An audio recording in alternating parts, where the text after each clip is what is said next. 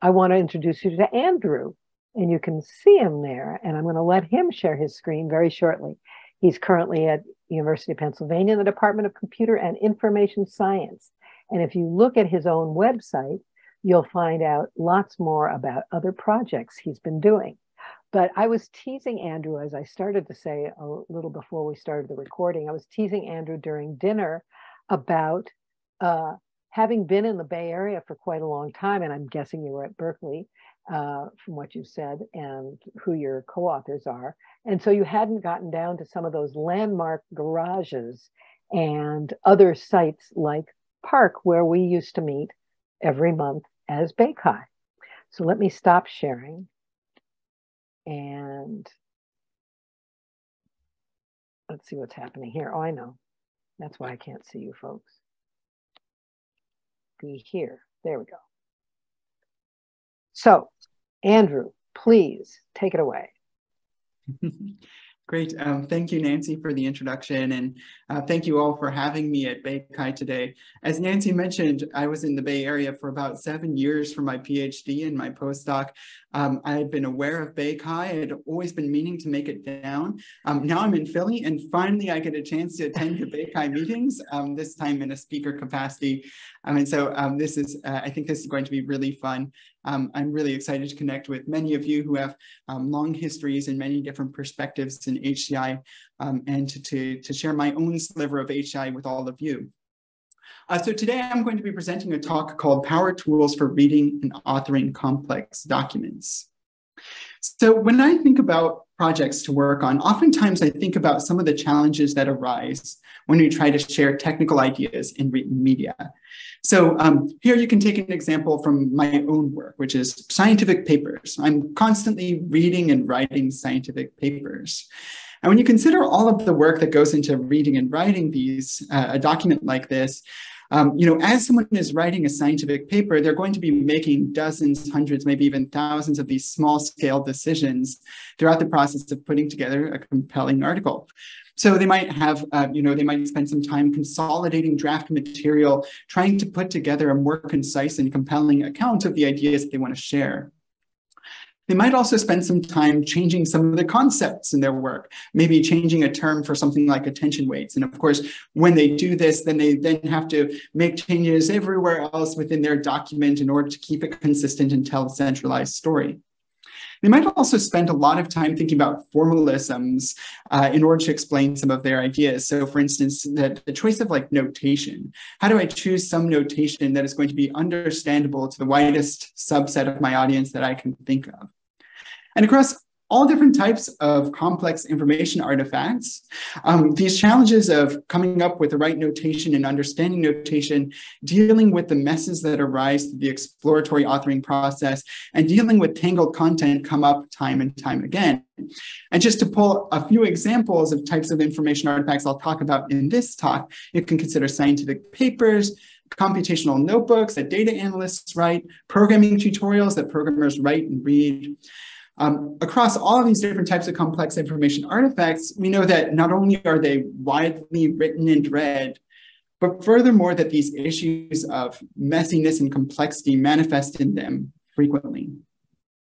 So I myself have a background as a software engineering person. I spent a lot of my time programming as well as studying programmers. And so when I thought about what are some ways that we can help people author and read these types of complex information artifacts, I drew a metaphor from the software engineering space, which is the IDE. The IDE is the Integrated Development Environment, and it's a feature-rich interactive editor for authoring and reading code. And in fact, all kinds of features have been built into IDEs nowadays that help with some of these sources of complexity that we've already talked about. So for instance, to understand notation like variable names, well, you can sometimes hover over functions or variables and see the documentation that's associated with that function or variable right there within your IDE. Furthermore, IDEs assist with cleaning. For instance, depending on what language you're programming in, they might be capable of low-lighting certain lines of code that aren't actually going to have any impact on the behavior of your program, and so you might be able to just remove them. And they also support with operations like cross-document edits. So for instance, I can right-click on a variable, change its name, and then that name change propagates to potentially dozens or hundreds of other places within related files. And the reason that IDEs work is that they rely on these carefully designed interactions that have been developed over the course of decades. And they're also grounded on these sophisticated artifact analyses that take advantage of what we can reason about the underlying code in order to provide powerful tools for people. Which brings me to the vision behind the work that I'm doing, my group is doing, which is developing these things that I call IDEs for ideas. They support the reading and writing of complex information artifacts like the ones that I discussed before by extending interactive reading and writing interfaces and provide this interactivity grounded in dedicated analysis algorithms. And in particular, we've been focusing a lot on a few different components of providing context-relevant explanations of confusing notation in terms, assisting in the cleaning process, and also supporting cross-document editing. So to give you to kind of foreshadow some of the systems that you're going to see in this talk, one of the systems that you'll see provides context-relevant explanations within scientific papers, a project that I worked on in collaboration with the Allen Institute for AI, where let's say you want to understand something like this formula. Well, one of the tools that we built overlays these equation diagrams on top of those formulas directly within the paper, providing these definitions of each of these symbols all side by side with each other in a place where you would want to see them. Another example is an assisted cleaning tool in a computational notebook that helps data analysts clean up after their messes and share their work with others, a project that I worked on in collaboration with Microsoft Research, wherein let's say you're a data analyst and you want to share the code that produces this plot. Well, the tool that we developed allows you to click on that plot and then click the button Gather to Notebook. And then it produces up a cleaned up version of that notebook with just the in-order code that is necessary to reproduce this plot. Another example of a tool that you'll see is a tool for cross-document editing for producing pedagogical programming tutorials, wherein oftentimes these programming tutorials have interrelated code snippets, explanatory text, and outputs. And what this tool supports is linked editing that propagates edits across these snippets, as well as keeping the outputs in sync with all of the snippets within the tutorial by regenerating them live as the snippets change. Of course, in exploring these IDEs for ideas, these power tools for reading and authoring complex documents, we're certainly not the first. And there's actually this really rich tradition within HCI of exploring these different types of affordances. And so to name a few of these, here's a figure that I reproduced from a Chi 2000 paper that came out of Xerox PARC for this vision called fluid documents. And one of the visions of fluid documents was that you would be able to underline terms that people might not understand. For instance, a certain obscure type of grape that might be used in the winemaking process. And then someone could click on that and see definitions of those terms appear as tooltips or in the margins or between the lines. Here's another example that I particularly love, which is that Voyager created a series of interactive books back in the early 90s. A couple of these involved Don Norman, and in particular, you could click on Don Norman and hear additional elaborations about the text as they showed a video feed of him explaining things on the page. So here I'll play a brief clip of Don Norman providing some contextual advice. That little tiny rectangle, the close box, you have to get the cursor exactly over it and click it in order to get rid of me. Very small, hard to reach, hard to hit. Bad design. So thank you, Don Norman. If only we were lucky to have you in all of our documents. So there's also a heritage of research and work in developing assisted cleaning tools. So one common example being the grammar checker that appeared in Word as early as the 90s, that even nowadays is capable of telling you when you're using language that could be made more concise and suggesting alternatives. And there have also been a long heritage of tools that support cross-cutting edits. To pick just one, if you consider LaTeX, and you consider the task of, for instance, the choice of notation, where in a document, maybe at some point you decide that you want to entirely change one of the symbols that's used in that document. One of the things that you can do in LaTeX is you can define a macro for that symbol, And then you can use that macro in place of the symbol within the formulas. And when you want to change that symbol, instead of changing it in all of these different places, you just change the macro. And then that ends up propagating to changes of that symbol everywhere that it appears within the document. And so once again, none of these basic affordances is new, but in our work, we consider these ideas of how can we provide effective context-relevant explanations, aids for assisted cleaning and cross-document editing, particularly in a contemporary set of technical media that we think deserves a lot of attention. Programming tutorials, computational notebooks, and scientific papers. And we've explored a lot of different projects in this space, and we've focused on these media in particular because not only are they widely used today, but they also contain sufficient formalisms within them so that you can analyze them and then provide some of these power tools for authoring and reading. Furthermore, one of the things that I really enjoy about this line of work is that oftentimes exploration in one of these columns ends up leading to findings in another one too. So, some of our initial exploration within programming tutorials led us to explore some of these affordances in scientific papers.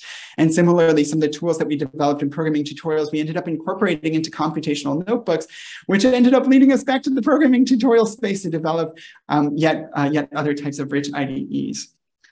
Now in this talk, I'm going to be focusing on 2 of these tools in depth, and a couple of the other ones I'll be folding in relevant places where we can kind of expand our understanding of what it means to provide effective support of the types that we're trying to provide. Across all of these projects, I take what I might call like a technical HCI approach, where we have this 6 to 12 month cycle, starting out with conducting these formative initial studies, oftentimes involving interviews and observations and content analyses, leading to the iterative design and implementation of systems, and then evaluating them, often in in-lab studies, often with both a quantitative and qualitative component. And the reason that we combine all of these together is that, I feel that what is missing for designing these systems is the type of knowledge that comes across from all of these different activities, an understanding of how the tasks of explaining, cleaning, and editing manifest uniquely in each of these types of documents. What types of artifact analyses can support interactive authoring and reading, and then designing the actual interactive systems that give users access to these powerful operators. So with that introductory motivation behind us, let's talk about some of these IDEs for ideas, and then I'll conclude at the end talking about some of the areas that we're looking at exploring next. So I'll first talk about our efforts to design effective context-relevant explanations. And in particular, we're going to be talking about scientific papers. This is a project that I undertook in collaboration with the Allen Institute for AI. And scientific papers, we saw scientific papers as an important area to provide reader support, because when you look at a scientific paper, oftentimes you notice that there are lots of acronyms, that there are lots of mathematical symbols, and there are also these newly introduced terms that have never appeared in another scientific paper before. They're the conceptual contribution of that particular paper, and it's something that someone has assigned a new label to. And across a scientific paper, you might actually see dozens, if not hundreds, of appearances of these acronyms, symbols, and new terms.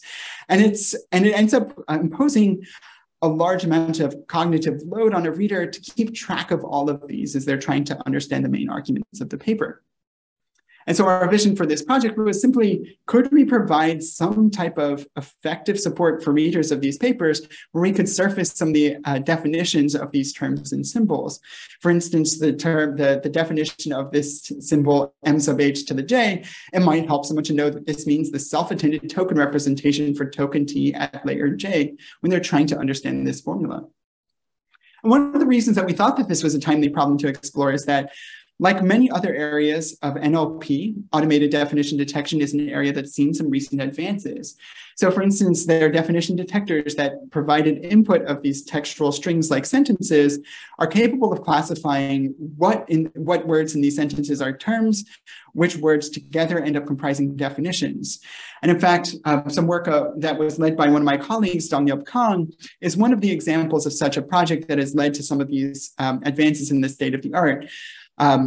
incorporating these state-of-the-art encoders, as well as some additional heuristics in order to end up achieving state-of-the-art accuracy on definition prediction tasks. And of course, this still isn't good enough for production, but it's moving in the direction where we might be able to see in the next 5 to 10 years, maybe these tools could power interfaces like this. Now, the part that I focused on was the design problem. And in particular, the question of, for instance, let's say someone wants to understand the symbol H in this passage, which its meaning is attention head, and it was initially defined on page 3. And it also is used many other times throughout this passage. How do we end up surfacing this information in a usable way to a person? In particular, how should a reader request information about the symbol H, and what information about H should they be shown? Now, to give you a little bit of a sense of this design problem, what I'll task you with is to take just 15 seconds to try to think up your own answers to these questions of how a reader should request information about the symbol, or what information about H they should be shown.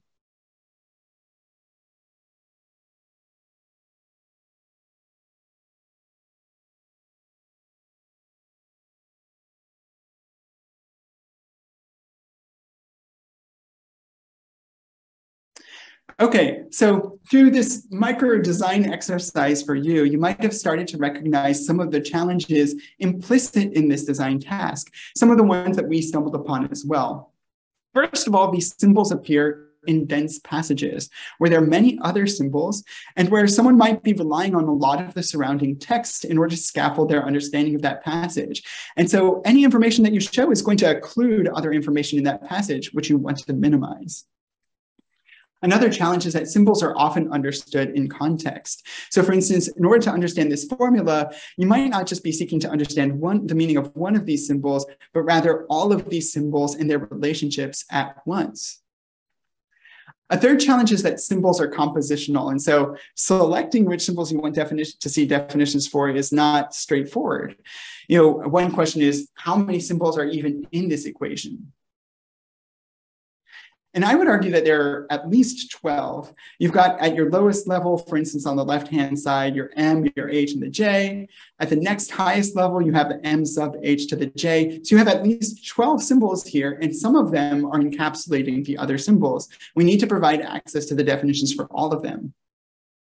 Another challenge is that symbols have multiple meanings. So to just choose two appearances of this same symbol T from the same example paper, in this case, in one case, the symbol T is used to mean the number of token representations. And in a later passage, it's used as the matrix transposition operator.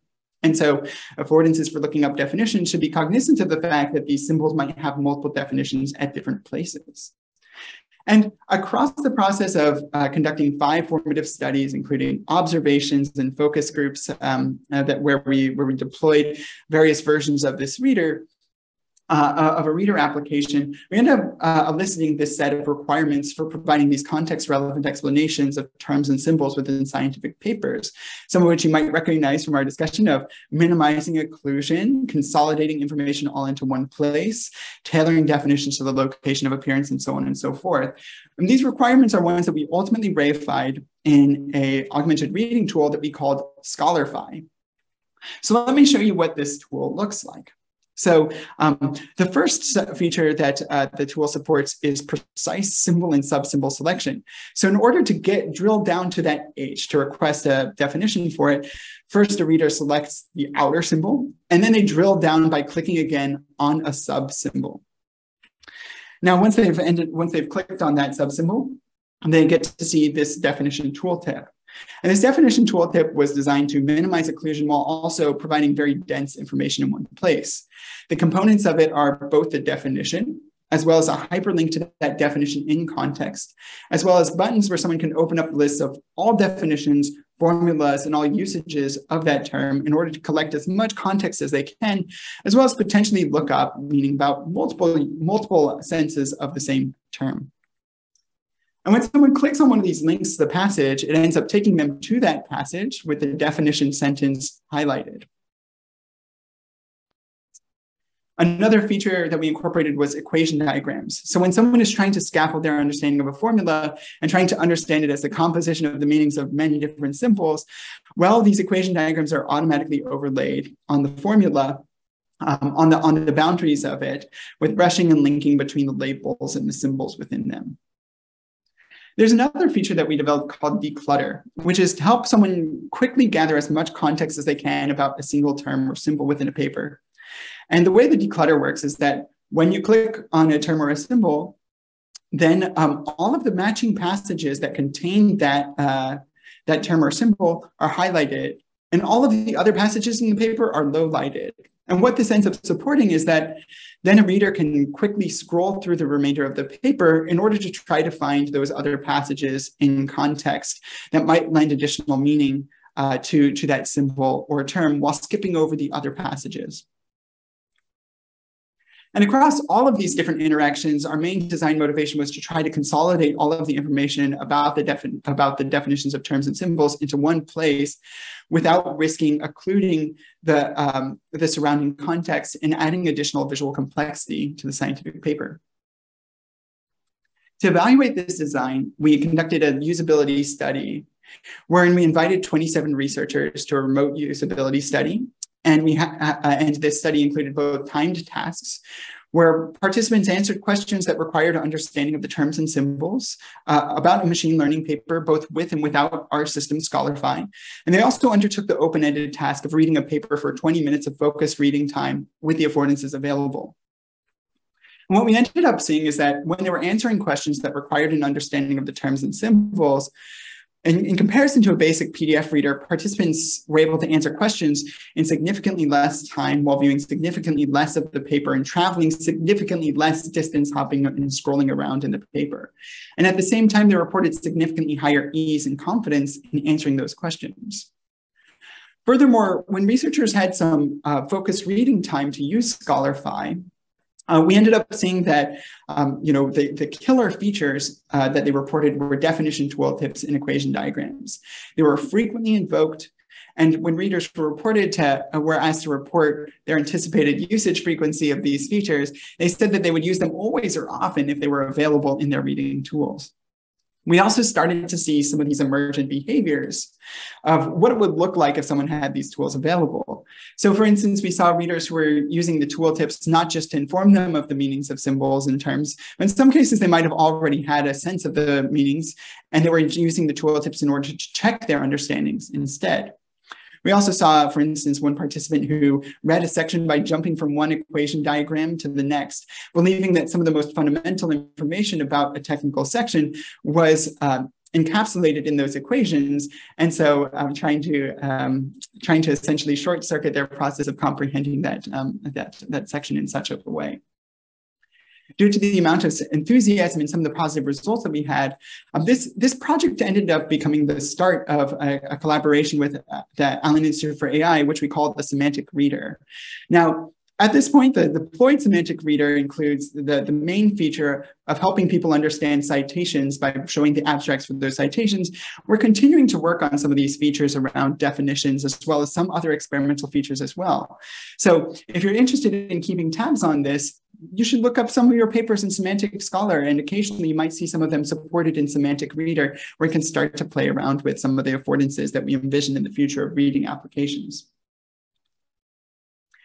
Now, part of the project of building one of these interactive reading tools is to do the design work of, for instance, figuring out what navigation, highlighting and low lighting, and diagramming looks like in one of these reading applications.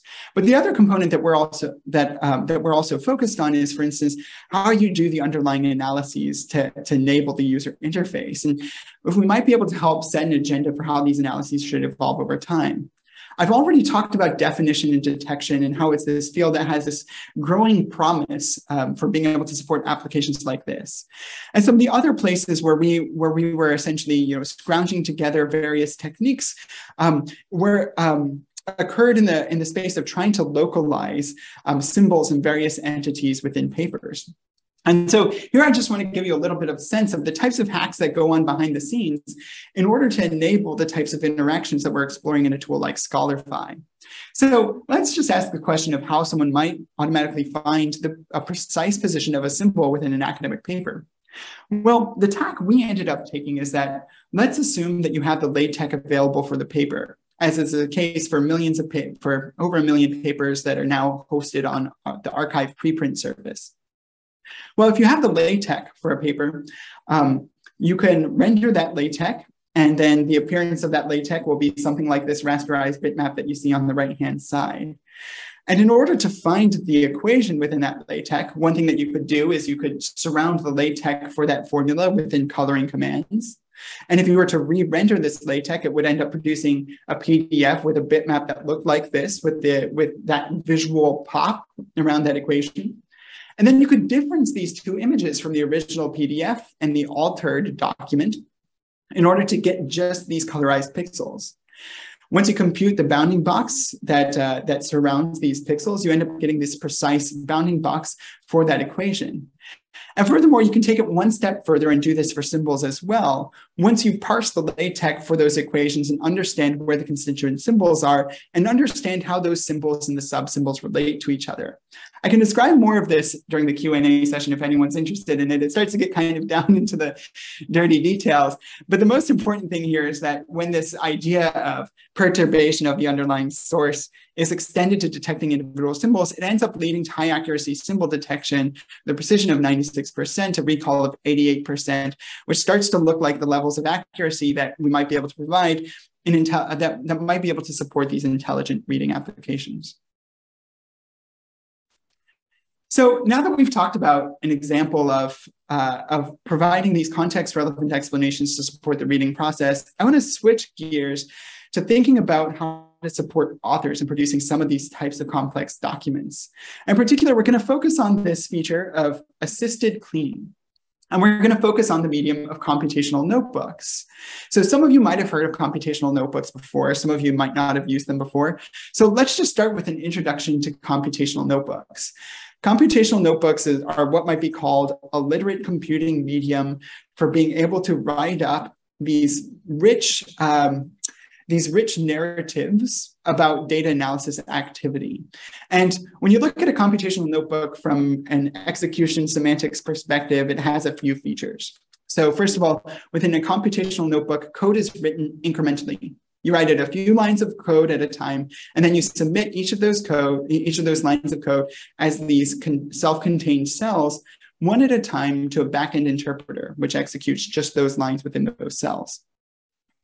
Another feature within the computational notebooks is the ability to include in situ outputs. So as you're computing some of the results, for instance, showing some exploratory statistics, or maybe plotting out some clusters of your data, you can include those plots and those descriptive statistics right there next to the code that produced them. Another feature of these computational notebooks is that you can make these incremental changes because of the way that the execution works. So for instance, here you can see a data analyst changing the number of clusters of this irises data set and continually updating some of the visualizations within their computational notebook.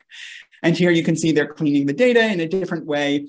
And essentially, you can just change a little bits of this code at a time and re-execute that code in the localized parts of the computational notebook that relate to it. The fourth feature of computational notebooks is control over layout. So for instance, these cells in their outputs can be arranged in any which order that someone wishes to arrange it, either for expediency of exploration or ease of explaining the contents.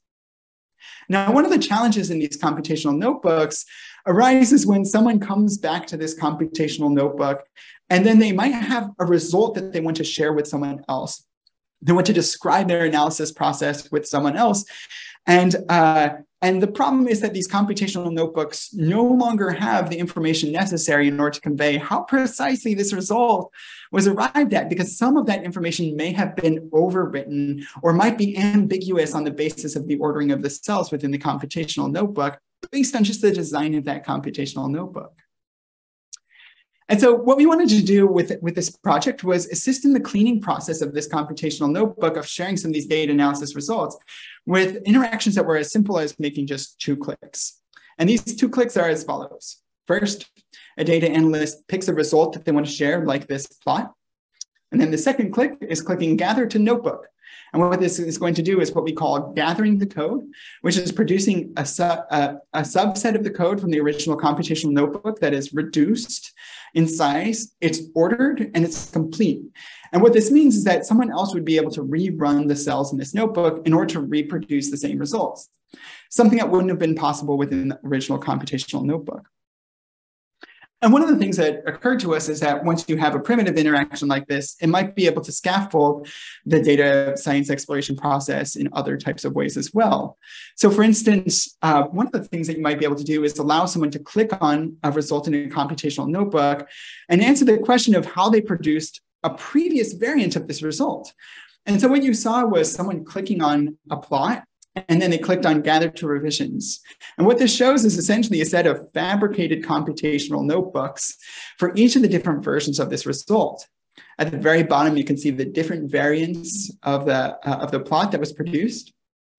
Up above, you can see the cleaned, ordered, reduced subsets of code that end up leading to reproducing those results. And then you can also see that we show these cell by cell fine-grained differences to help call someone's attention to what changed across each of those different versions of the analysis. In this way, thinking about cleaning as something that is not necessarily something that happens just once at the end of exploration, but something that might feed back into authoring one of these documents. So just as with the Scholarify project, when considering a tool like Gather, we can consider it not only from the UI perspective of how we support selection, previewing of clean content, versioning, and so on and so forth, but also the necessary artifact analyses in order to enable these types of powerful cleaning tools. And the main techniques that we used for gathering in computational notebooks is techniques called dependency analysis within program analysis. And in particular, we relied on a tool on a technique called program slicing. And the way that program slicing works is that, let's say that you have a program like the one showing on the screen right here. Program slicing is the process of taking a program, splitting it into a series of atomic statements. And then what you do is you determine all of the data dependencies between those statements. So for instance, cases where one statement uses the output produced by another statement. And you also compute the control dependencies. And those are cases where one of the lines of code essentially makes a decision as to whether or not a later line of code will run or not. And your slice is essentially taking a specific line of code from that program and then computing all of the backwards data and control dependencies. And that's your slice. That's the subset of code that is necessary for that statement to run correctly. And the way that this ends up plugging into the notebook experience is that, well, you can't slice the computational notebook because some of the cells are missing and some of the cells are out of order, as we showed in that vignette earlier.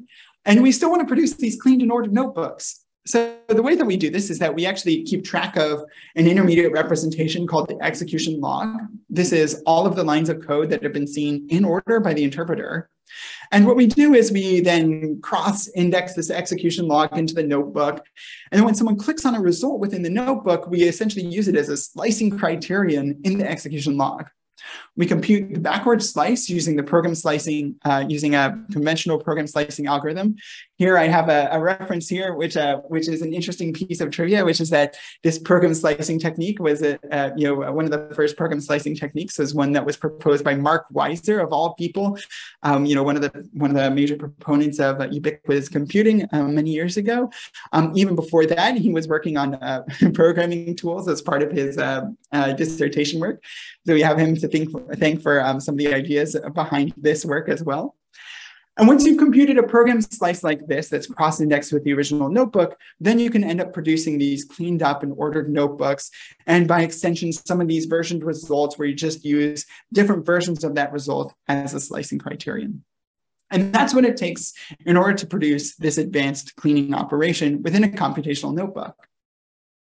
Now, to get a sense of how a cleaning operation like this might support the creation and maintenance of a notebook, we observed 12 data analysts during both notebook cleaning tasks and exploratory data analysis tasks with Gather available. We were interested in seeing how it supports the cleaning process and the authoring process more generally. And our first finding was we delved deeper into what these authors even thought of as the cleaning process. And so our first finding was that they described the process of cleaning as something that was essentially analogous to the Gather process of picking a subset of cells and removing the rest.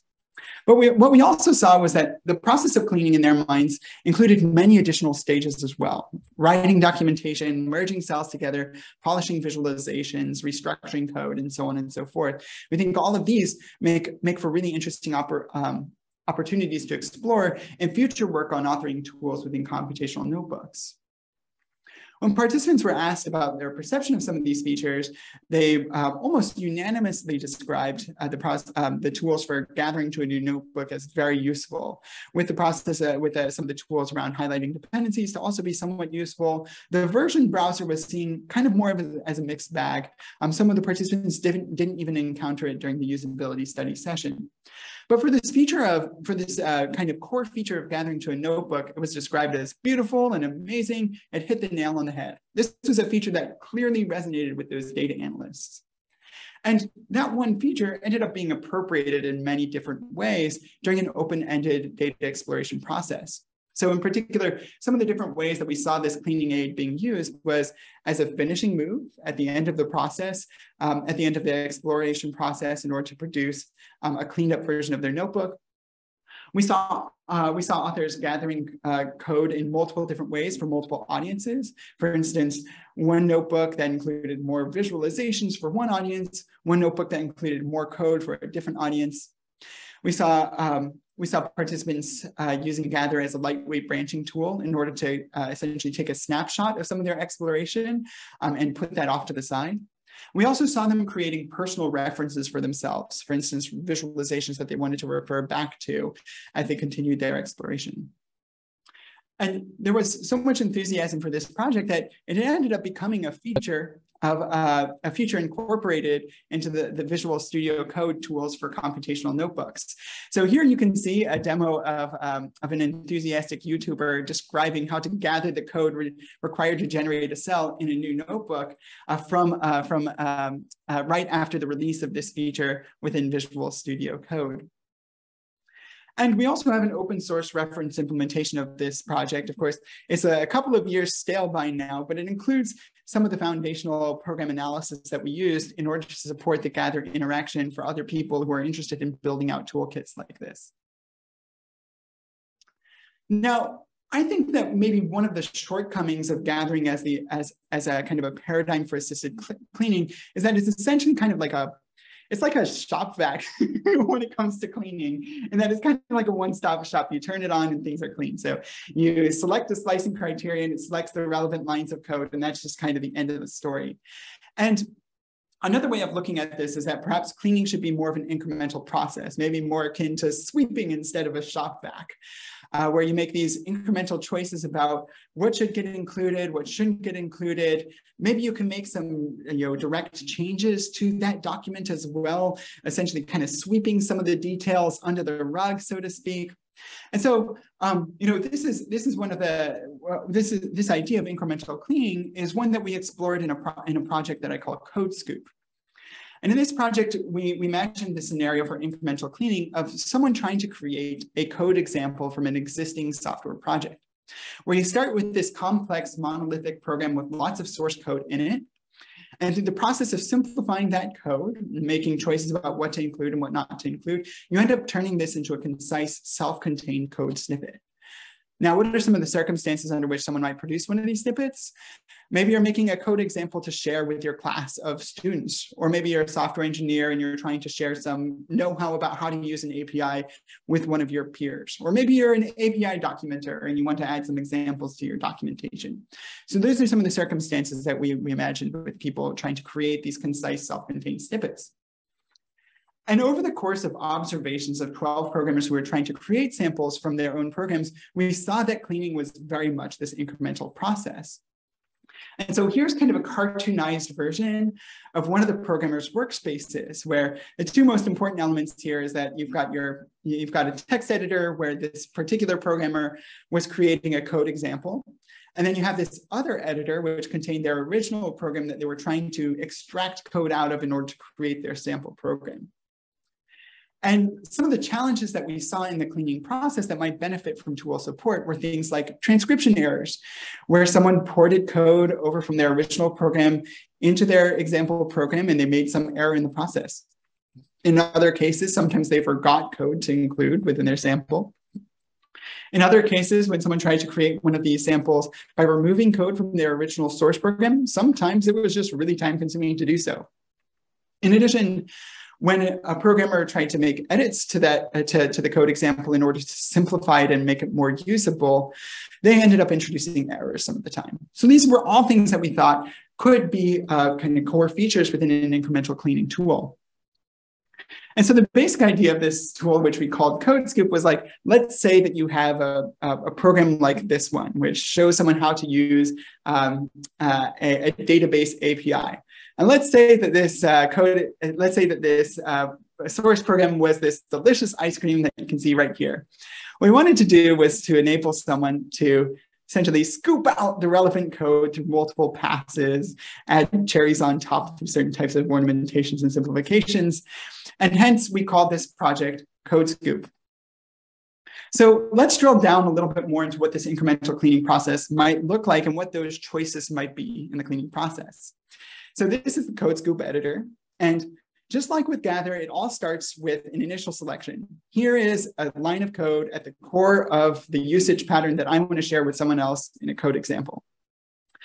Now, one of the first things that you'll notice is that after I hit scoop, there's this extracted example that appears on the right-hand side.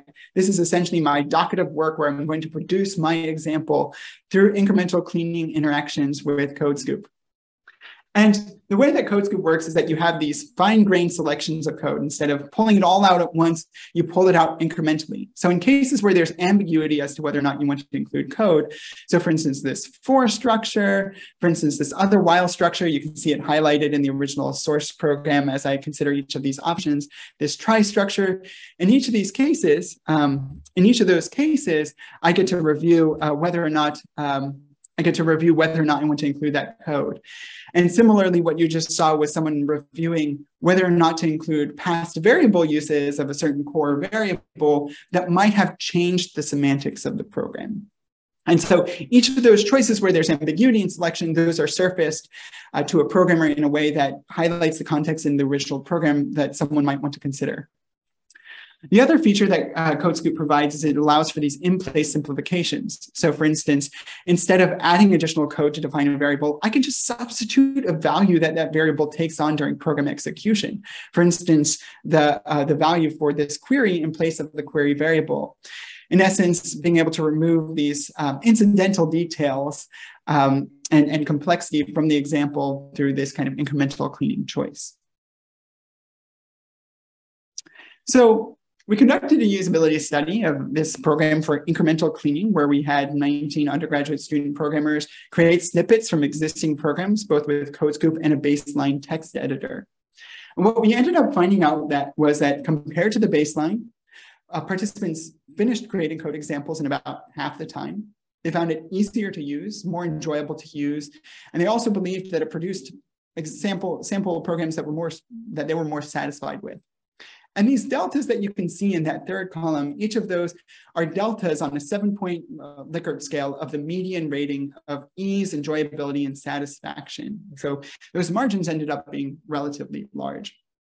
And we ended up seeing that this incremental cleaning assistant ended up leading to some flexibility in the types of sample programs that people produced.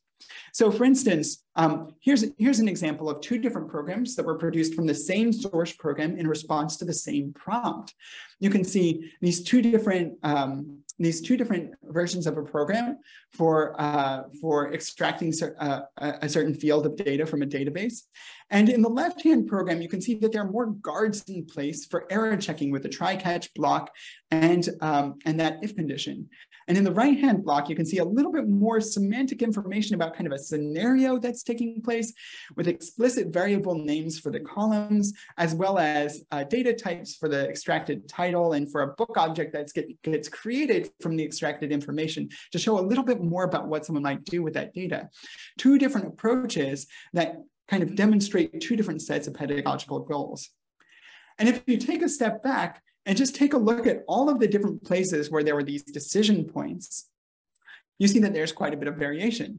So in this visualization that you can see here, you can see each of these rows is a different variable about which an author can make a choice as to whether to fix a problem with fix the problem in the example by adding additional code that defines that variable or by inserting a literal in its place. And you can see for almost all of the variables, you have some of the participants who chose to fix it by adding code and some of them who chose to fix it by inserting a literal in its place, showing that this flexibility ended up becoming used by some of the participants. So the main takeaways from this line of assisted cleaning work is that these tools have made cleaning more efficient than using the baseline text editors alone. And furthermore, that they've provided flexibility in determining what content should remain in the cleaned document. So I want to conclude with a brief description of one of our tools that we've worked on in the cross-document editing space. This is another one of the authoring affordances that we discussed. And for this project, we focused on programming tutorials. I think programming tutorials are a really interesting case for exploring cross-document editing. And this is in particular because there's a lot of interrelated and tangled content. So here on the left-hand side of the screen, you can see a visualization of I believe the author is Mike Palmex Cammermans. He created this, this beautiful tutorial about how to create a very simplified version of the Super Mario World game using processing. And within this tutorial, you can see kind of three main components that appear in lots of programming tutorials, which are first, written textual instructions about how to compose a program, code snippets of which a program is eventually built up, and then also the expected results, for instance, outputs. In this case, within this tutorial at various checkpoints throughout the process, you can actually click on the rendered Mario game and play around with it in order to see the latest feature that you've added to Mario in the latest snippet of code. And the problem comes when you think about the larger context of producing one of these tutorials, where an author might start with a source program and then they have to produce 41 snippets and dozens of snippets and dozens of outputs, all of which are very related to each other and sometimes dependent on each other. We built a tool called Torii, T-O-R-I-I, in order to try to help facilitate the process of authoring these programming tutorials, in particular by managing some of these cross-document edits. So in Torii, essentially on the in your left-hand pane, you have a source program that you're trying to teach someone how to build. In the right-hand pane, you have the programming tutorial that you're creating that's going to describe someone how to describe to someone how to build that program.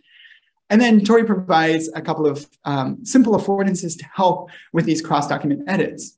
In particular, it provides this linked editing between snippets. So if the same code appears in multiple snippets, if you change it in one place, it ends up propagating to the other place automatically. It also supports linked editing between the tutorial and the source program from which it was derived. So for instance, if you go back to your reference source program and want to tinker around with it a little bit, check what the outputs might look like if you change some of it, as you change that, those edits can propagate back to Torii live in real time. And the third feature is having these, essentially having this almost live programming environment where as you're changing some of these snippets, the outputs are going to change live. So I can change, for instance, the 90 parameter in the shape initialization, and then you'll see the print statement down below immediately update to the new value of that rectangle width. And the kind of magic within Torii is a certain computational model that we explored that could keep track of how all of these snippets should relate to each other and how they should essentially be kind of combined in order to produce these outputs. When we performed a usability study wherein we had 12 tutorial authors, both create tutorials and edit tutorials, we wanted to ask the question of how Tori supported the process of authoring and editing these tutorial documents. And we saw some of these instances of flexible authoring choices that were supported by using Tori. So for instance, to take a look at just this one tutorial that was produced by one of the participants in our study, you can see some of these tropes of flexibility.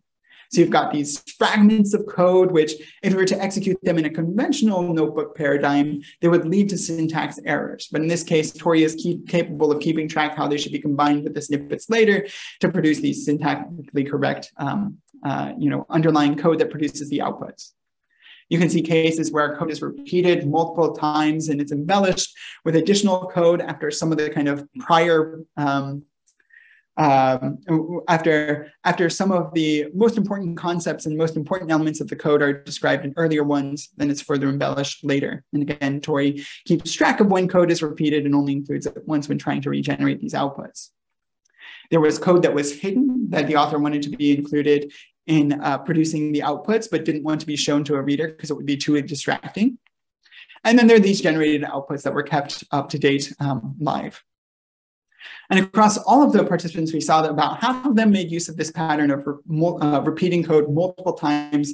One of them presented code out of the order that it would need to appear in order to be syntactically correct to an interpreter. And then 3 of them also fragmented their code, splitting up the declaration and implementation of a class and method in a way that they wanted to surface the signature of the method or class first, and then talk about the details later. So, having reviewed some of these various tools for context-relevant explanations, assisted cleaning, and cross-document edits, I want to give you a sense for the way that we see our overall approach to this space and our agenda of some of the projects that we'd be really interested in working on going forward. So kind of the meta perspective on this research agenda is that in pursuing these tools in the IDEs for IDEas toolkit, we take as priors a set of artifacts, these complex information artifacts, as well as existing algorithms and models that might, in the near future, end up being able to lead to these augmented reading and authoring experiences. And then we end up contributing back these augmented artifacts as well as ideas for how to improve these algorithms and models. For instance, in the case of the Scholarify project, understanding that definition detection is a space that's increasingly seeing some really promising results, and that there are document parsers and increasingly large sets of documents for which you can do the type of document processing that we wanted to do, ultimately leading to the development of an improved definition detector and improved document processor, improved document parser. And all along the way, doing kind of my own bread and butter of revealing hidden needs in the reading process, as well as defining new types of, defining interaction methods to a degree of specificity that we think that, that this might indeed be how they would be reified in the future. And we explore this idea across this larger space of these 3 affordances and these information artifacts, once again, exploring them in parallel in order to try to understand, affordances that might show up in one space that might end up manifesting in a really positive way in another one. Now, as our group looks to the future, one of the obvious places to look is simply some of the areas in this space that we haven't explored yet. So let me highlight some of the areas that I think might be some promising areas for future work. One of these is trying to further improve our ability to make effective explanations of how to program systems. So in particular, how can tools help authors create easy to read programming instructions? I think that there's 2 components to this, both an interaction design component as well as a systems component. For us interaction designers, I think that there's some work to do on first just defining what makes a snippet readable, reusable, and easy to integrate into one's project. This was an effort that I started, the effort of trying to define this is something I started with a literature review in my own dissertation back in 2020, and one that I think is ripe for further studies. And then there's also a systems challenge of trying to leverage dependency analysis in order to decompose some of these complex systems into underlying snippets of which they're composed. And then maybe we can apply some program synthesis, evolutionary programming, code generation techniques in order to help people select parts of the code that are too complex and maybe provide more effective, ambitious simplification suggestions. Another area for exploration is, for instance, trying to make better explanations in data science, as well as support cross-cutting edits. So I think there's this question of how can tools help authors construct interactive data narratives? On the right-hand side of the screen, you can see an example of an interactive data narrative where someone can explore the impact of bias in loan-making decisions by changing some of the thresholds that are used in loan-making decisions. And you can imagine that in order to design an effective interactive data narrative like this, you have to understand what it takes to author a data narrative like this, which might be this very error-prone or tedious process. And furthermore, it also requires an understanding what are the most instructive forms of interaction within with data within a narrative like this that's going to lead to people thinking about the right kinds of things and leading them to the right types of takeaways. In order to support interactions like this, you also have to build systems that perhaps automatically explore parameter spaces that someone could explore within these interactive data narratives to find notable areas of exploration. And perhaps there's also work to be done on linking textual descriptions within the text back to the visuals in order to help people understand a message that relies both on the text as well as the nearby visuals. Another area that I think is ripe for exploration is understanding how tools can support the cleaning of scientific text. So for instance, maybe it's not too much of a stretch of the imagination to imagine some of the tools, some of the techniques that I've already described within this talk. For instance, definition detection of symbols in order to support the cleaning process. So for instance, you might be able to detect that T has conflicting symbol senses in multiple parts of the same document. And then you might be able to recommend to someone to choose notation that's going to be less confusing to people.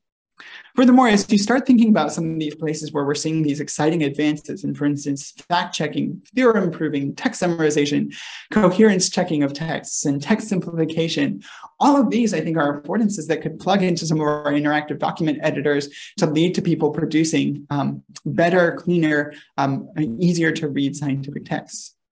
And furthermore, why even stop there? You know, within this talk, I've talked specifically about programming tutorials, scientific papers, and computational notebooks, because it's a place where formalisms manifest within these documents in such a way that you can perform the analyses that enable the interactions that you might want. And as we continue to develop better techniques for processing increasingly more abstract media, like digital textbooks, Wikipedia articles, orchestral scores, and so on and so forth, I think it would be really exciting to continue to explore how to augment the authoring and reading process for all of these different types of documents. Okay, so that's it. That's the talk. At this point, I'd be really excited to take some of your questions.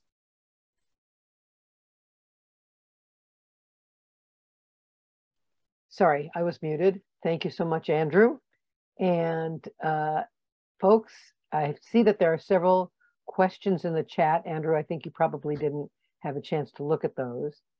And Lisa was commiserating there about the need for stuff. Suyash, do you want to ask one or two of your questions aloud? Yeah, sure. I came in midway, but I really like the presentation. My one question is, where can we try these tools out? Is there a website where you have all these? And second one is, I particularly enjoy data visualization, and I love New York Times data visualization based articles, and I would like to create, some of my own. Like the ones you showed where users can interact, and also something I've found is called interactive nonfiction. Where can one learn more about like how to make better data visualization that can not only teach but also tell story and engage the audience? Great, sure. So okay, so your first question is, where can you try out some of these tools?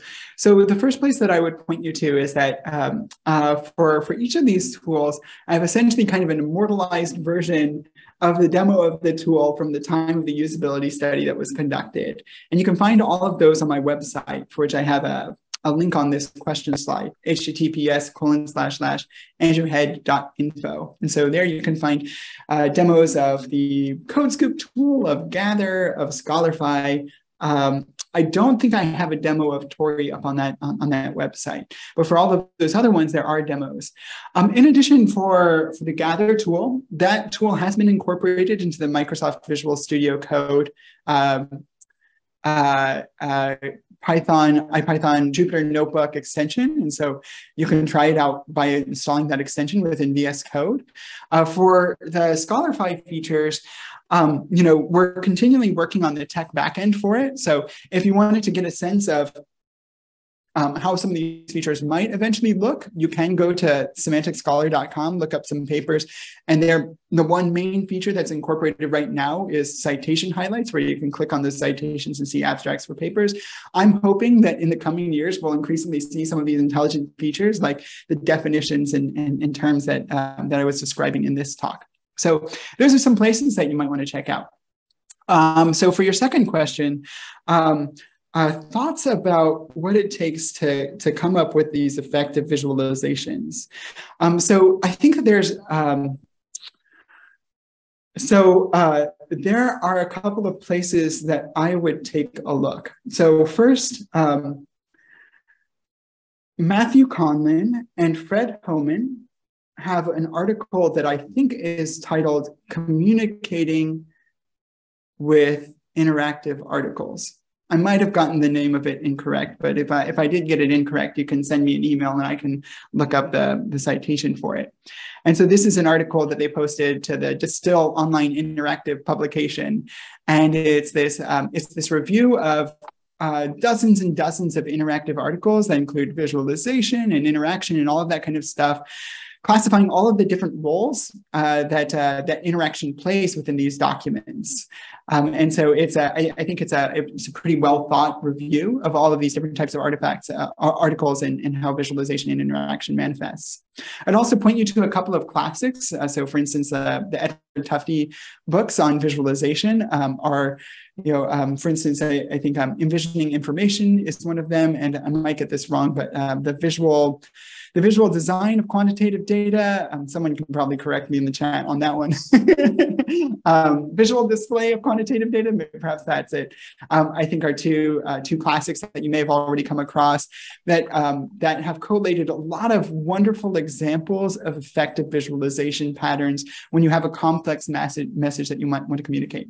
And the last place is that if you're feeling intrepid, you can also look at the information visualization proceedings, where the idea of creating some of these data narratives is an area of increasing interest, and where you'll see a few papers at that conference and related conference each year. Okay, other questions, please. Carl, do you want to ask or offer your suggestion? Sure. Yeah, there's a trend of doing more visual abstracts in some journals to try to simplify key findings. Have you looked at all at that aspect of generating that? Those, I mean, you were doing the more interactive one example there, but yeah, that is really interesting. So here, maybe I can shoot the question back at you a little bit, admit some of my own naivety. So these visual abstracts, are they essentially kind of like a poster or like an infographic that includes like some of the figures and a few sentences about main results, or like what are they made up of? Well, part of it's for conveying, for non-English speakers, for instance, and being able to look at a glance of, like in some of the medical journals, COVID, I think, has accelerated the use of those and trying to show what the results are. This got this kind of results out of, using this drug or something. I don't have, if you search for that, I'm sure you'll find lots of examples, but I can't explain any more than that right now. Okay, great. Yeah, that is really cool. So I personally am not too familiar with the practice of using visual abstracts. It sounds super useful. I think it's an interesting area to explore. I will say that I think that there is this I think that there's this big space for people producing artifacts like those visual abstracts in order to make the insights of their scientific research more approachable. And so you can think about things like blog articles. You can think about things like tweet threads. All of these cases where in order to provide some really useful information to a broader audience, one should think about a different medium and different conventions of communication. And one of the reasons why I think that, the suggestion that you made is a place of great leverage is that I think that a lot of scientists are not trained, as they are in writing papers, in writing in some of these other media, for instance, producing visual abstracts or blog articles and that kind of thing. So we certainly aren't actively working on anything in that space, but I think that it's a really astute observation that, there's different media for communicating with different audiences. And I think that there's a long way that authoring tools can go in order to support people in producing those artifacts. Thank you. Yes, Alec. Yeah, nice listing of projects, Andrew. Thanks. Sort of I'm looking for sort of the thread through is who are all the people involved here? In the strict case, which says something about how you shade some of the features you're trying to support. For instance, in a textbook writing case, think of your freshman year or high school calculus book. There was the author of the book. There are the readers of the book, the students, but there are also the instructors that are using the book. In the case of a program, often the audience is really the execution platform, which is going to give you ground truth, and the compiler stands to hopefully helping you along the way. There may be a human being that actually uses or perceives or interacts in some way with the output of that program, probably in most cases. But these are different sorts of roles. The primary ones that as I was going through was author and let's call it reader. But even in a scientific paper, there's you got to get it past the reviewers. So, they're there in some form, even in a formal case, even if they're just doing fact checking. So how is there searching for sort of a calculus of people involved in the digital artifact production and use right there? You're just being bimodal about it, but do you have, could you outline that for me, and what sort of drives your work from that perspective of who's involved? Yes, so it's a great observation that with each of these artifacts, there's a really diverse set of stakeholders who end up intersecting with this document in a lot of different ways. And so I guess even to flesh out the case of readers, I guess to give a little bit of credence to what you're describing, to think about readers of scientific papers, as you mentioned, you have peer reviewers, but you also have students who are reading it as part of a reading group or a course. And you also have researchers who are reading it in order to stay apprised of the latest research. And you also have researchers who are reading it in order to try to replicate the results, which requires a much deeper understanding of the underlying paper. And so, this is just, and those are just four of many different types of stakeholders within reading the paper. And so the way that I tend to think about this when we work on a paper is, Dan Olson in his own WISC paper about evaluating user interface systems research, he talks about thinking about situations, tasks, and users when you're trying to decide on which of the projects to work on and evaluating the importance of it. And so, one of the things that you might notice is that the idea of understanding abbreviations and mathematical symbols, well, that's something that, like most readers of an academic paper, if they get to the methods section, they're probably going to need. The task of creating a code snippet, if you consider it broadly construed, not just for API documenters, but also for software engineers trying to kind of share, know-how with each other. It's also an audience that you might have like millions of people. Cleaning up a computational notebook, also, potentially millions of people if you consider the, very broad number of people who use a platform like Jupyter Notebook. And so when focusing on a particular audience, I try to think about scale. Is this going to be useful to a lot of people? And is it also going to potentially eliminate a lot of time for them or enable them to, in the case of reading, jump to cognitive conclusions with all the extra headspace they have afterwards. And so this is something that's very much in the back of my head. I don't have any hard and fast rules about which particular group of users is necessary is the right one to support. But I think it's important to take that mental calculus into mind when working on these projects, which is that, presumably you want these tools to be used by a wide range of people. And that also the itch that they scratch is a big itch. Yeah, thanks.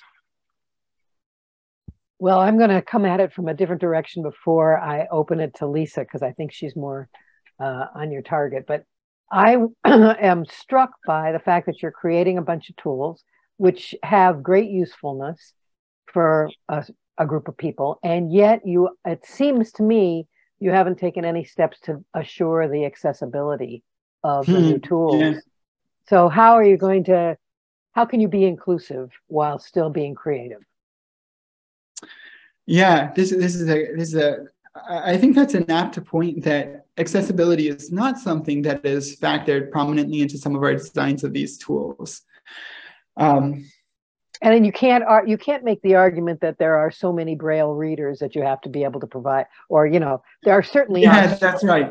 So many people who use JAWS or one of the other speech, text to speech and navigation around the screen kinds of tools.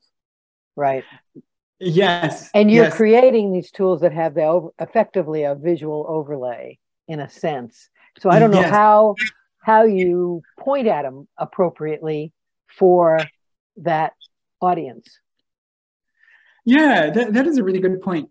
So I guess my answer here is that I think that you've revealed a place where I think we really do have our work cut out for us. So, the idea of showing how do you describe a visualization of a slice that's overlaid on a program? Do you read off all of the lines, or do you summarize the number of lines that have been selected and their approximate distribution? That is a tricky design problem and one that would need to be solved in order for this tool to be accessible. So I can tell you that at least as part of some of these, as part of some of these partnerships, I'm lucky that, for instance, in some of the work that we've been doing with the Semantic Scholar team, there are people there who luckily know a lot more about accessibility than I do, and that I'm learning a lot from, to ask some of these questions of, for instance, if you have a label appear on a page in a tooltip, how do you read off that text to someone else? And so all that to say, I think in these places where we are actually working towards wide deployment, that's a place where accessibility is a big concern, and one where I think we'll have some interesting things to say within the next couple of years. And this has become, I just so you know, because you're still working in a research environment, you haven't productized these things, but this is in fact one of the criterion for whether a company will adopt a tool, right? And so, that's really important to have it built in early so that you know it's going to be adoptable, right? Yes. Anyway. Absolutely. You got my point. Lisa, go ahead and talk about your Jupyter situation. Thank you for your point, Nancy. It's a great point. That's a really good one. Okay, so a couple of things come to mind. First of all, I have been, intensively learning to code for the last 3 years, 3 years, pandemic time. So this is very close to the bone for me. So the first thing that I wanted to ask you. The amount of time that I spent learning in my class, my R class, I spent more time trying to deal with Markdown and documenting using Markdown than the programming stuff that I was learning with R, and that has continued. So in my experience thus far, Jupyter. And I don't remember what it was we used in our class, but I think it may have been Jupyter. But anyway, that's kind of my question to you is, what are you doing about the learning curve for Markdown? Oh, that's really interesting. So I guess maybe to shoot this question back at you too. Can you tell me a little bit more about what your experiences have been with Markdown and some of the obstacles? So has it been, for instance, knowing the proper syntax for the various tags, or is it like, even the challenge of being able to preview what that Markdown looks like and kind of visualize what it's going to be in your head before you click out of that cell and it gets rendered, or not the visualization. No, that's not the problem. It's the coding, and syntax. Being able to switch into that headspace. To do that when I'm already, my objective was in learning these concepts and, what's going on with the particular language I'm focused on, R. It takes me out of that space. And now I'm, that's the problem, is just knowing the language. You know what I'm talking about, right? Yeah. Yeah, totally. So I guess, there's a couple of things that I think should maybe be more pervasive within some of these literate computing environments like Jupyter Notebook, which is better discoverability and I guess reducing the gulf of execution when it comes to trying to come up with the right syntax for Markdown. So one of the features that you'll see in some code editors these days is that you've got kind of Microsoft Word style widgets for doing things like formatting headings and bolding text and, formatting certain parts of that Markdown as inline code chunks and that kind of stuff as well. And so, this is something that hasn't really made its way into Jupyter pervasively, I guess, at least, the last time I checked. And so, I think that that's one place where that syntax problem could be better addressed. So, I'd be interested in your perspective on whether that might fit the bill, and we can talk about that if, depending on what other questions are present. But I'll also offer something else that's, maybe a little bit future looking too, that I think that there's also a lot of work that goes into writing that Markdown, from thinking about what to write, how to describe your analyses, and keeping it consistent with the rest of the text. And I think one question that maybe we should be asking ourselves as researchers is like, how do we help people write some of that documentation? Is it possible to, help people notice when there might be oversights in the way that they're describing their analysis algorithm, where they might benefit from additional introspection in writing that documentation? And can we prod them a little bit to produce that? And in other cases, when, for instance, you say, my results are great in the Markdown, and then you re-execute your code, and all of a sudden your accuracy has tanked in your most recent version, is that something that you can somehow propagate back to that Markdown? And so I would say that there's both, there are certainly ways that you can help with the syntax. And I think, some of the other things that are going on with that Markdown too, perhaps they should be some of our part of our vision of future interactive authoring tools as well. Yeah, great. Now I have one other thing I wanted to ask you about. I find that, and I'm not alone because I'm teaching and I see my students really gravitate towards this. In teaching programming concepts, I use drawing a lot, more and more, to abstract, what is going on, the bigger picture, the ecosystem. Is really fundamental work, where that's what I've found in working with students, and it has been fundamental for me. I will work out something by drawing it, right? But I'm not clear on how would that, are you doing anything like, do you, provide for that in the research that you're doing and the experiments that you're doing? Yeah, so we haven't yet explored much in the pictorial space of, for instance, if we were to generate a visualization of the code and what it does, how would you generate that on the behalf of an author? I think that there's one line of work that perhaps you've encountered some of the outputs from, which is that Philip Guo a few years ago created a tool called the Online Python Tutor, which is a tool where you can essentially plug in an arbitrary piece of Python code, usually maybe a few dozen lines long in terms of the complexity of the program. will automatically visualize the in-memory contents of the Python program at each step of execution and allow you to drag back and forth. And so I think that that's a good proof of concept that it's possible to produce some of these visualizations automatically, at least if the program is sufficiently simple and you know the way that you want to explain the program. There's, there's something that I've thought for a long time would be a really cool project to work on, which would be, helping people comprehend more complex software programs through visualization and kind of, conceptual tagging of those projects. So for instance, like, can you help someone navigate a code base and understand which parts of it are model, view, and controller, which are often separated in very in very disparate places, and it's kind of hard to see from the syntax alone what those pieces are. And so I think this overarching question of like helping people connect complex concrete representations of the code to more expedient abstract representations is a really great insight. And I think we need to keep thinking about places where we can gain purchase in that space where there's that kind of tractable problems. Well, can I just mention one more thing, and then I'm going to be quiet for, because I know we've got a lot of people here. The thing about this is that when I'm drawing and my students are drawing, it's a very personal representation that they're making. Oh, that's interesting.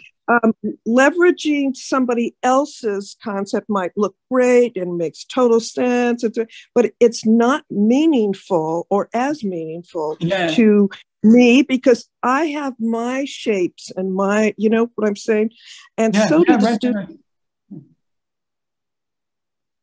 Yeah, totally. And so I think one of the tensions that I feel like you're also pointing out, Lisa, maybe not directly, but perhaps indirectly, is that I feel like sense making of complex artifacts is often a kind of highly personalized and often like analog process.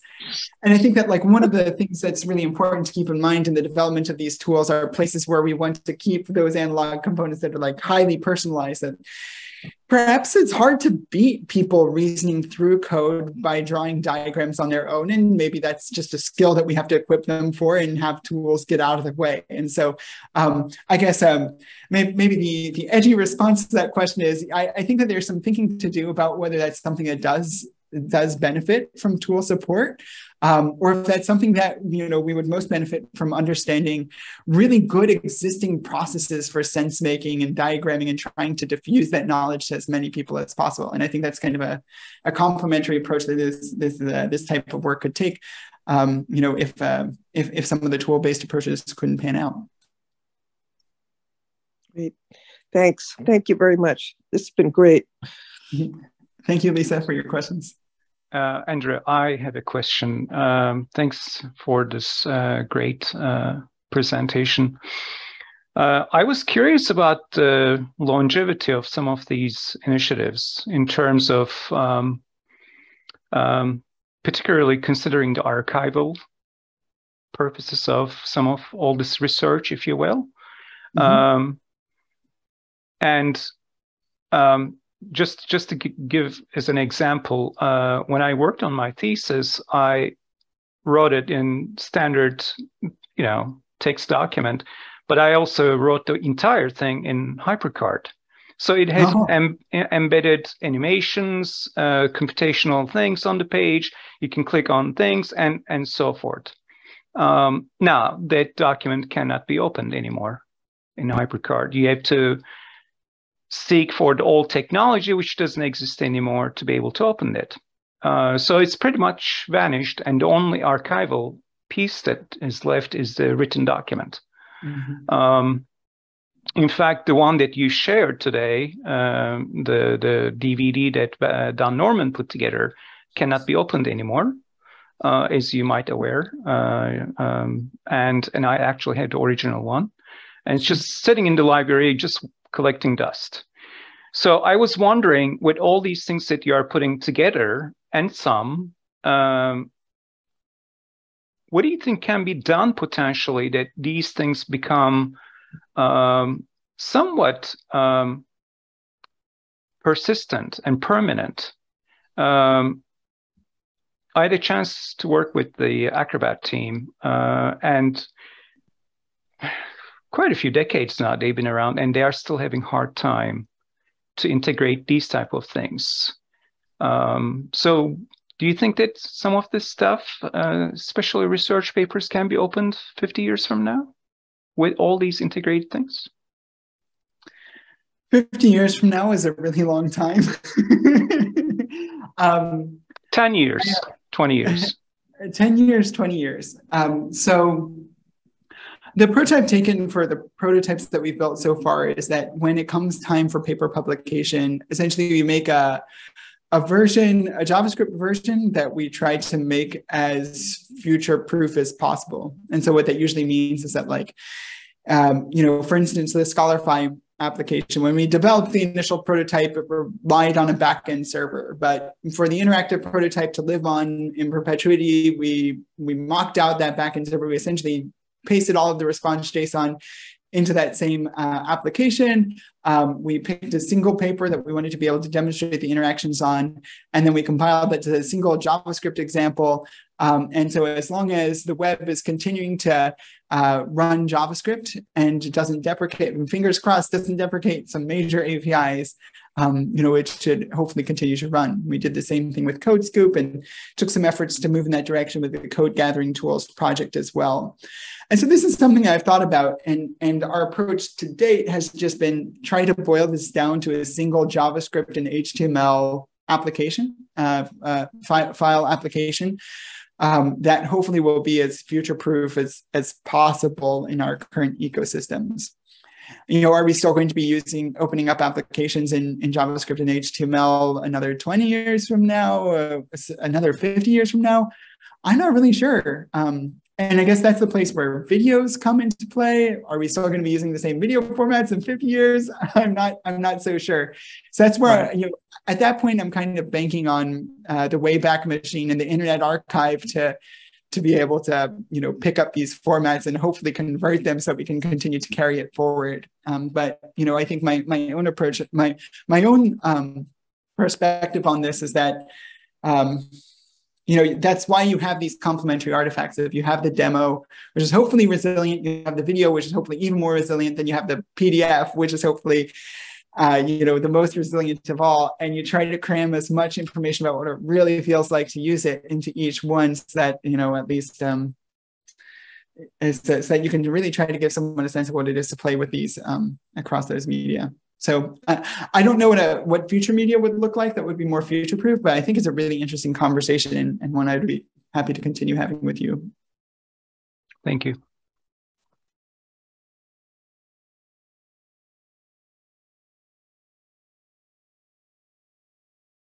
Nancy, you're in mute. Thank you, Al. Anybody else want to speak up or?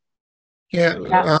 Well, yeah. Well, thank you. Thanks for a very interesting and inspiring talk.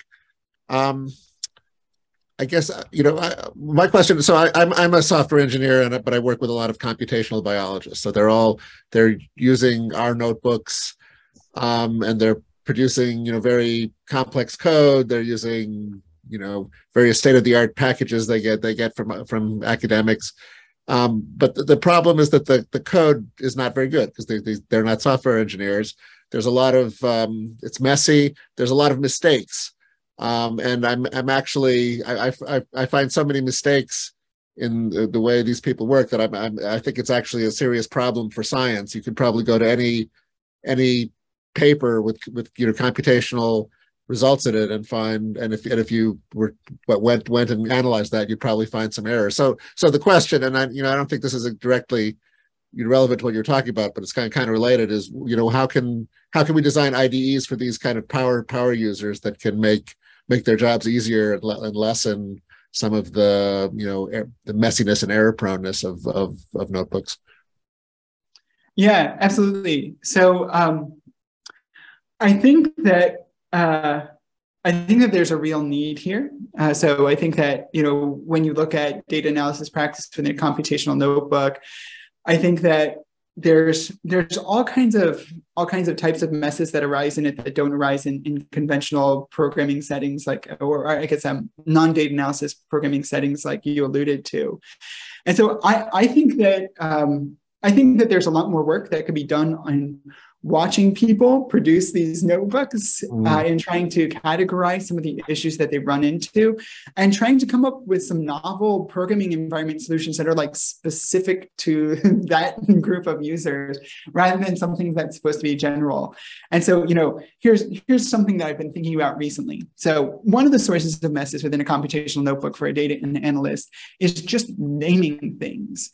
So over the course of an analysis, you might have a data frame, then in pandas, you know, essentially a data table, and then it undergoes a series of different transformations over the course of a computational notebook. You might end up producing dozens of different variants of this one table as you clean it, as you reshape it, as you transform some of these columns.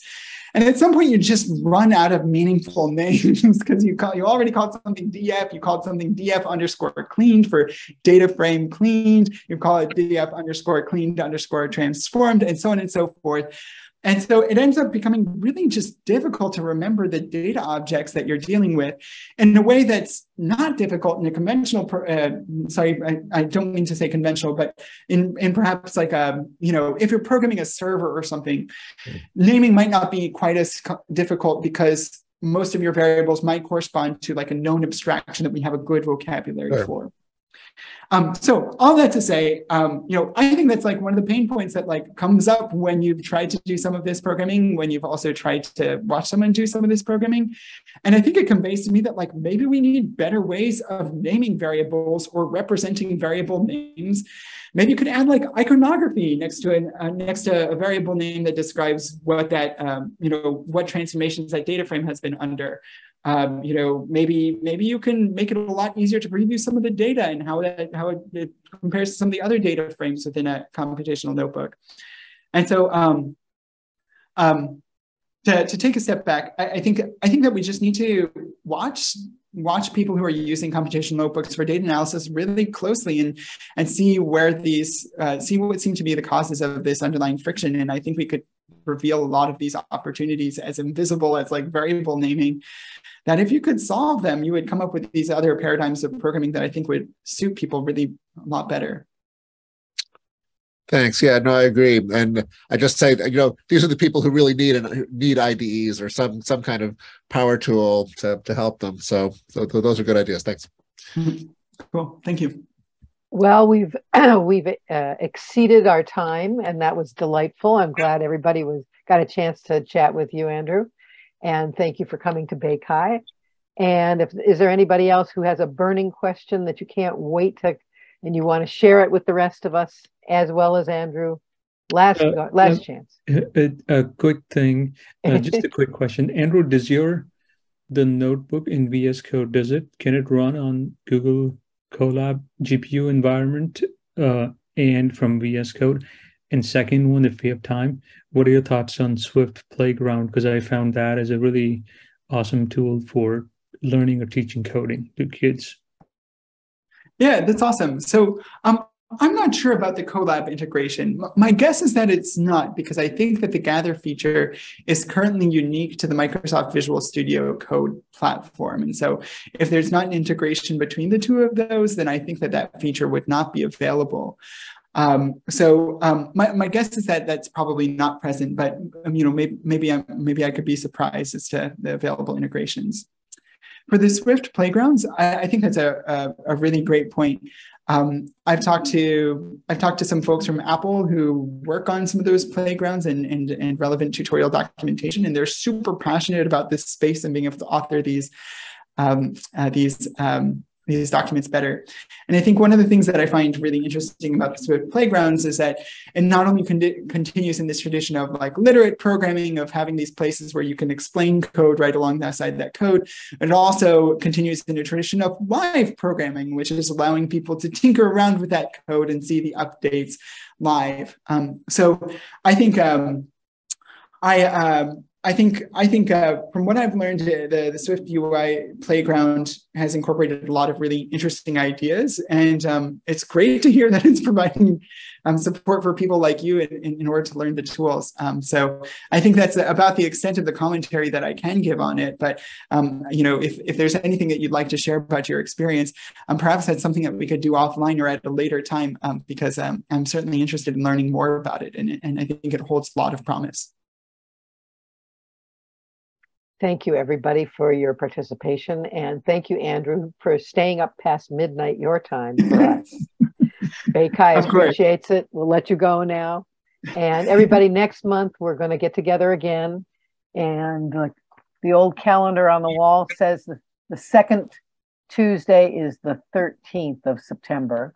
And I believe our speaker is going to be a former BayCHI program co-chair, Christian Crumlish, who has a book out about UX to product manager.